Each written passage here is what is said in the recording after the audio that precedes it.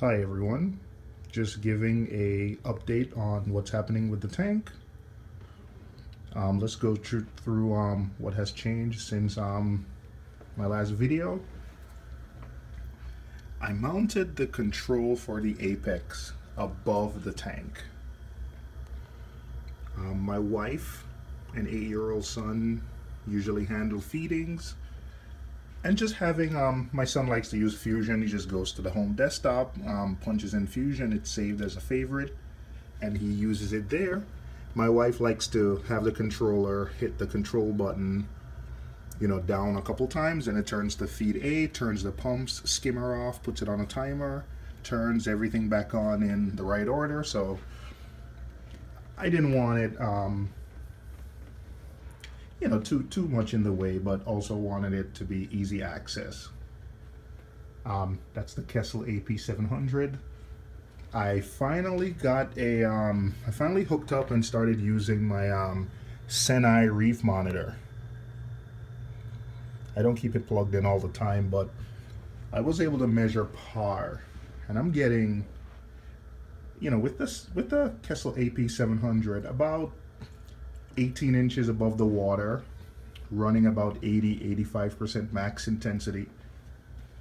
And the far left and right corners I measured between 25 to 50 par.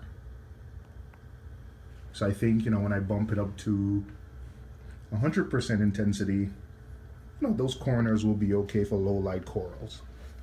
I think I'll eventually have to move that Gunneporia a little bit, but it's still looking good, still getting good, decent flow in that corner. The mushrooms are looking okay. Phosphates are 0, so I saw a couple of mushrooms browning out, so I'm heavy feeding. It's my Duncan, I just moved in glue, so he's not happy that I moved it. Have a couple of fuzzy mushroom on the left and another big mushroom there on the right. I went to the fish store, Manhattan Aquariums, and even though I promised myself that I wouldn't get anything, I ended up, it was 10 bucks for that frag, so I ended up getting a Monty coral, so I put it there, nice highlight. But I'm gonna try and stick to my plan, no new corals, let the tank stabilize. My copper band butterfly who keeps photobombing, he's around here somewhere. He likes clams. Oh, there he is. He likes clams. So every now and again, I put clams on a half shell in the tank. The hermit crabs, I have some huge hermit crabs in this tank. They dragged it there, and I can't get it out because those clowns, if anything goes close to that spot, that's their home. That, coral is their home. They attack anything that goes there. So, what I do now, if you look, it's what's happening.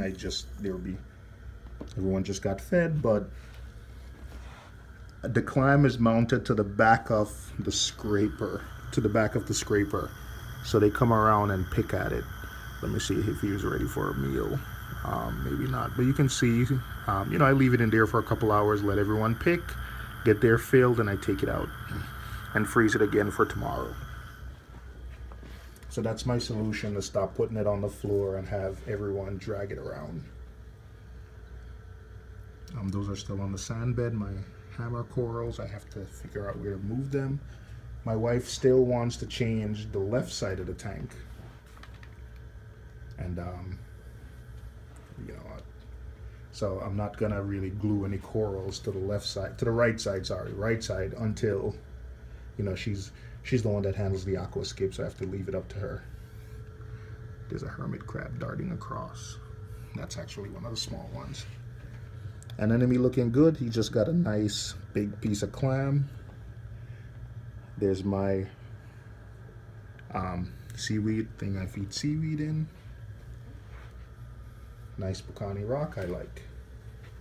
This is my little zoa garden, so hopefully when that grows out, that looks nice. That's a leopard wrasse.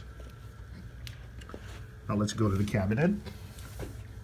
One thing I changed since the last time we spoke, I got a breakout box and a couple of door switches, so now when you open the left side of the cabinet, the light, the sump light automatically comes on, which I like.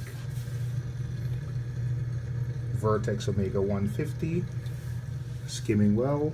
If you hear a little hum, the AC pump on the Vertex Omega 150 is the loudest piece of equipment on this tank. So I've bought some oxo silicone mats. I've been meaning to,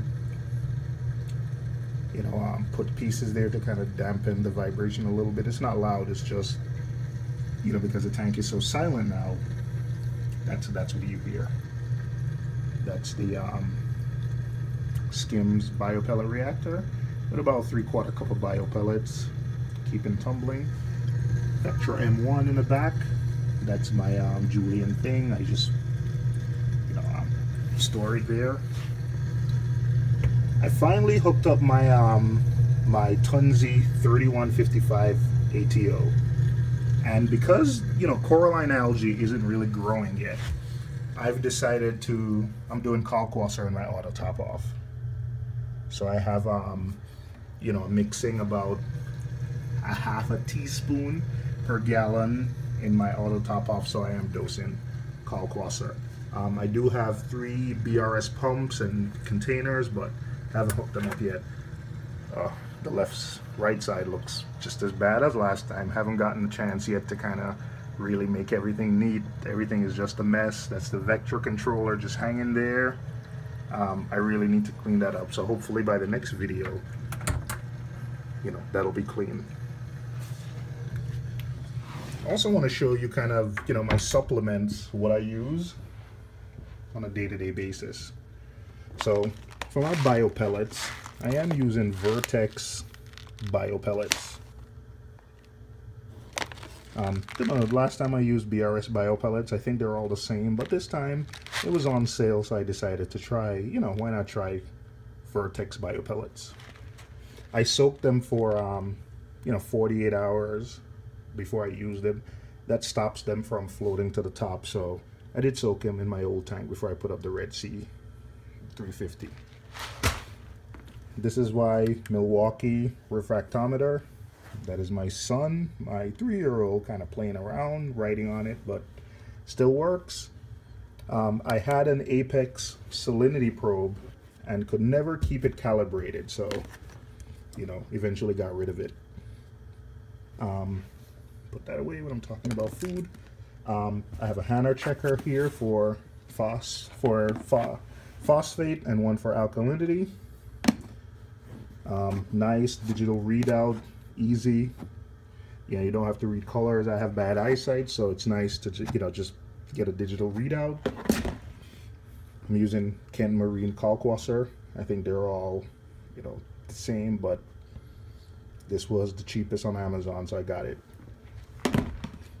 For carbon, I use ROX 0.8. I got this from Marine Depot. Usually I buy, you know, BRS brand, but got this on sale at Marine Depot. It was a lot cheaper, so went ahead and purchased it. Because I'm running bio pellets from the start, you know, there's no nitrates, no phosphate, so I am feeding a little bit Reef energy. This is part of the Red Sea, you know, Reef Care program. So along with Reef Energy A&B and Coral Colors, you know, supplementing the tank until I am feeding heavy, but there's no nitrates, no phosphate. So, you know, I saw a couple corals start to brown out, so I started feeding heavy. You know, after 5 or 6 days, I see them start to color up again. So just have to, you know, if there's corals use nitrate, phosphate from the water, especially soft corals, which are what I have. So, you know, you just have to keep them fed. Reef chili, I think it's a staple. Marine snow, acro power. I'm not sure which food, and Gunner power. I'm not sure which food, you know, is best. But a guy at Manhattan Aquarium said, hey, just mix a little bit of each. They're all different sizes, and, you know, the corals will get what they want. And again, because I don't have any nutrients, I'm not too worried about, you know, nitrates or phosphates. for regular tests, I use Reef Foundation test kits, calcium, alkalinity, magnesium. For nitrate, I use a Salifert test kit. And I also have, you know, once I had an issue where my calcium reagent for Red Sea was sitting too long, and I got, you know, my numbers were way off. So I always make sure, you know, I have a backup. While I test for alkalinity once a week, I do want to make sure every now and again, once a month, I test alk with the Hanna checker and alk here, just to make sure everything is on point. Same thing with calcium. I mainly use the Red Sea test kit, but every now and again I test with the Salifert test kit just to make sure everything is on point.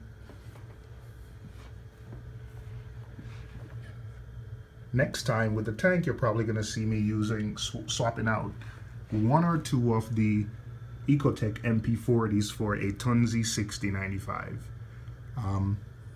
With the big two kind of big rock work, I you know, need a little bit more flow in the back of the tank, and I can't aim the Ecotech pumps, so I am gonna try some Tunzi 6095. My friend, you know, who has a tank uses them, and he's very happy, so I'm gonna try. So once I have those connected, I am going to you know, put up another video. Still the same fish, the copper band butterfly, who is, because I'm overfeeding, has finally leave my brain alone, and it's recovering nicely. He had almost finished that head to the left. There was a little piece left, and it's finally opening back up. Still have the two clownfish, flame angel. You saw the leopard wrasse, and the Tomini tang. He's hiding somewhere. Where is he hiding? He mainly eats algae all day. I haven't gotten him to eat any mysis shrimp, but he's really picking on algae off the rocks, and he picks algae sheets that I put in. So that's me signing off. Any questions, please put them in the comments. Thanks.